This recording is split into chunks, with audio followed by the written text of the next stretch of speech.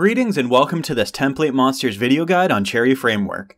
This tutorial will show you how to use Cherry Instagram widget in the WordPress CherryFramework 4 templates.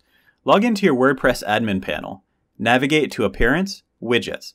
Select Widget area into which you want to insert your Instagram widget.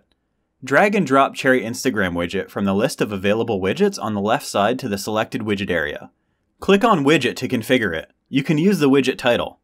Select content type from the drop-down list, rather it would be your Instagram photos or tagged photos. Username field is required. Widget will only work for users who have full rights opened in an Instagram account. You may enter hashtag. Client ID is required field as well. Select number of photos you want to display in widget and choose their size.